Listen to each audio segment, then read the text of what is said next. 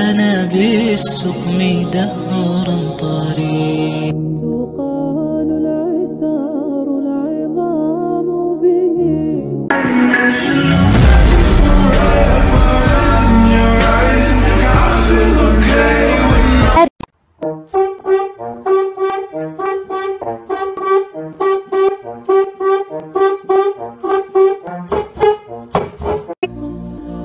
If I have to pray somewhere else, I ask someone if they can put my prayer mat in the right direction for me, and then I use the prayer mat as a guide.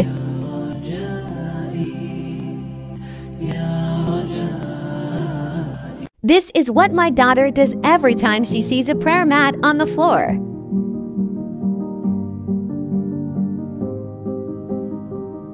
I love you for infinity. الفرحة في حياة كل ليلة حلوين والله ما شاء الله. أمتي استبشري قد أشرقت شمس الصمود ولقد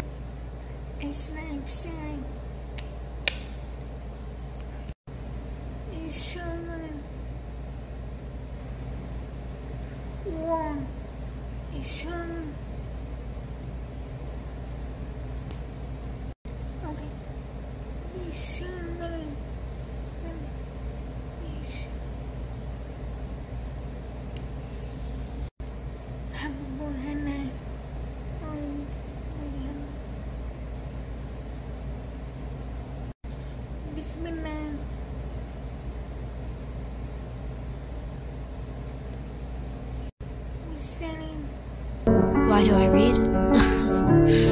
What a stupid question.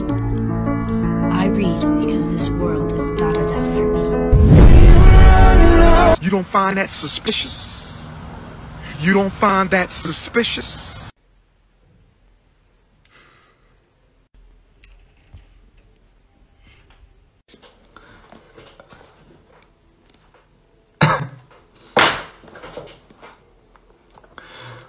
No further questions. Son, what's that? Seriously, Father? It's a crow. Oh. Son. What's that? Is this a game? I have things to do, okay? It's a crow. You can't see? I just got you new glasses last month. How is this? Why is this happening to me? Dad, why are you so difficult? I don't understand what the problem is. Just tell me what you really want. I'm busy, okay? The dad pulls out his journal. This is son, this is something that happened 30 years ago. We were walking down this park.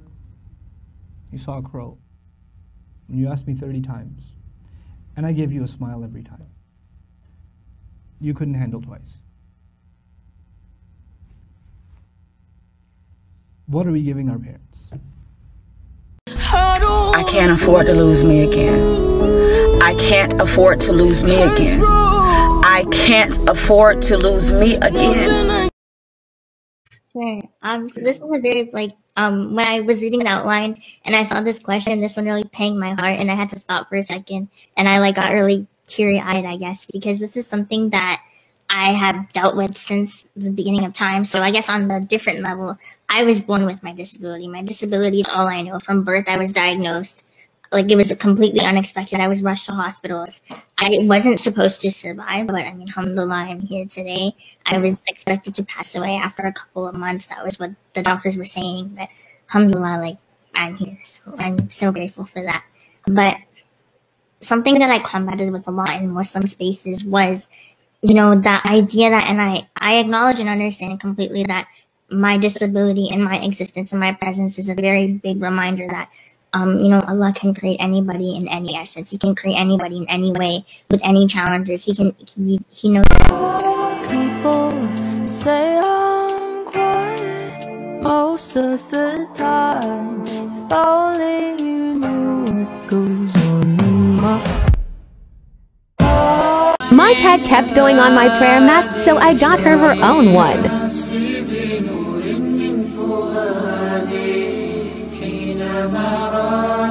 Am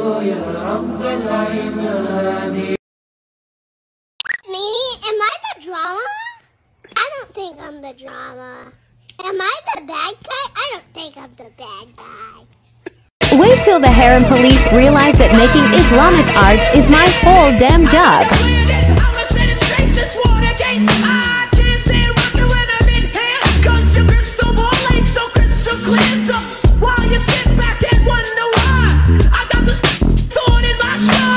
Never let them make you feel not Muslim enough. Just hustle on. So I'll just be like, yeah, I don't drink, I never have. And then it'll be like, really? And I'm like, yeah. And then they'll always say this, oh, because like you had a big problem and now you don't anymore. I'm like, nah, I just don't. Really? Yep. Ever?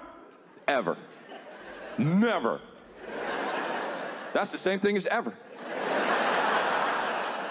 0 times? That's what I'm saying. Not even once. I just said 0. How's it once? That's like being like, do you have a pen? No. You got 2 pens? Like what?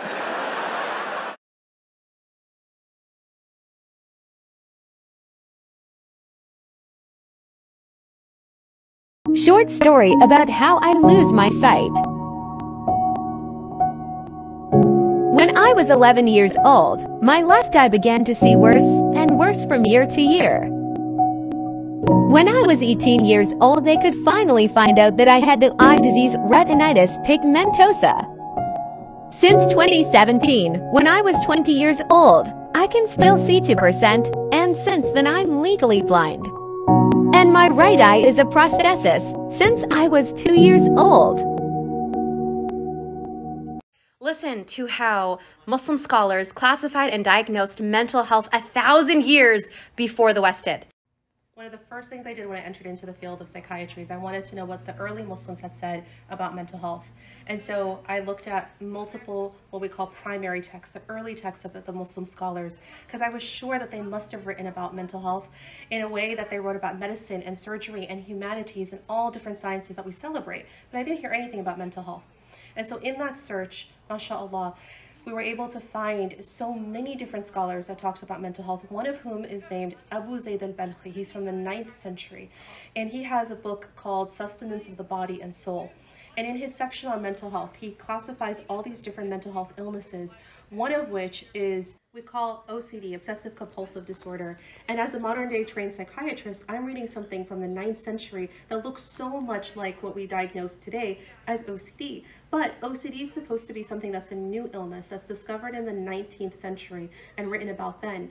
And I was comparing side by side what al-Balkhi wrote to what the current DSM, which is our book where we diagnose as psychiatrists mental illnesses, and they looked so similar. So I ran across the hall to where one of the main heads of OCD in our department was, and I said, I think I found something that actually might be earlier than what the books are saying. And he said, no, that can't really be. And I said, well, can you read in Arabic? And he said, no, can you? And I said, yes.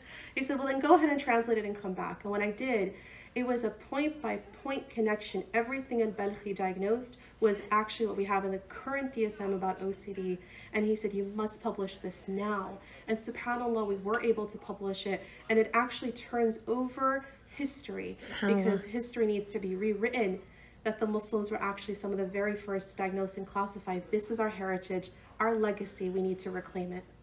I've buried almost 8 brothers in the last 5 weeks. All of which were under the age of 25. All of which were under the age of 25 years old. And they didn't die because I was sick. They didn't die because, you know what, he had some illness that doctors couldn't work out. No, perfectly fine boys. Wallahi, one of them, 18 years old, built like a tank. We actually had to bend his legs when we put him into the ground. He was so big, we actually couldn't fit him into the hole. We actually had to bend his legs to get him in there. 8, under the age of 25. And ask me how many of them prayed. None of them. How many of them were familiar with Quran? None of them. This is what the people around them are telling me. This is what their friends are telling me. My brothers, you sit here hopeful, thinking I have a long life. What gives you this hope, my brother? You don't want to die. Wallahi. Ahwal, man, ahwal. Brothers come up to me, imagine, right? Brothers dying, no salah, clean shaven, in the state of zina. One brother was actually in the state of zina. Yeah? And then his friend comes at me with tears in his eyes. He says to me, brother, is he going to Jannah? Man qala la ilaha illallah dakhala al-Jannah. My brother, if this is your understanding of deen, wallahi, you're in a world to hurt, man. Yes, man qala la ilaha illallah dakhala al-Jannah, yes. But there's a prerequisite, my brother. If I say la ilaha illallah Muhammad Rasulullah, but I don't believe in angels, is there Jannah for me? I don't believe in Quran, is there Jannah for me? I don't believe in hellfire and paradise, is there Jannah for me? The hadith says, man qala la ilaha illallah dakhala al-Jannah. No, my brother, no, it's not that easy. Did a speech at the Muslim girls' school with having a stammer. This is how it went. Alaikum. My name is Faisal Sheikh. I am here to talk about my speech journey. I can't wait to tell you about it. So,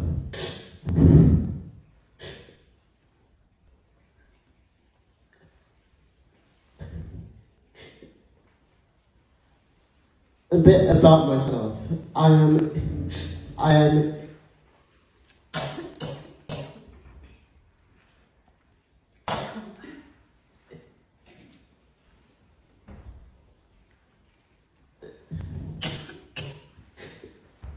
am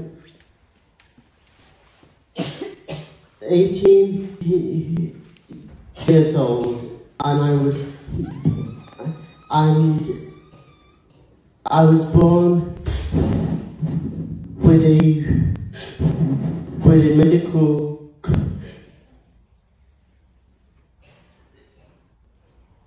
condition called mosaic Edwards syndrome. It was when I was 3 I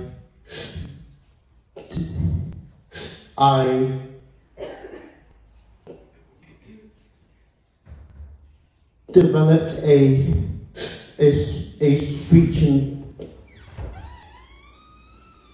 impediment, which, by the way, is not caused or connected to this syndrome. But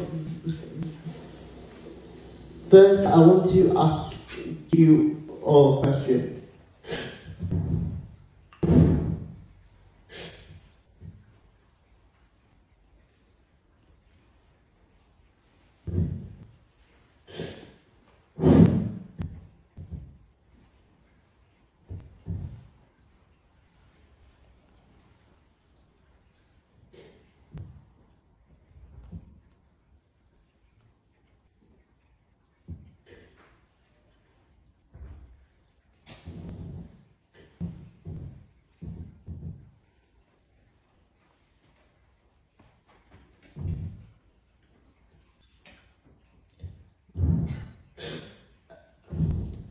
Who here knows what to do when you hear someone stammer?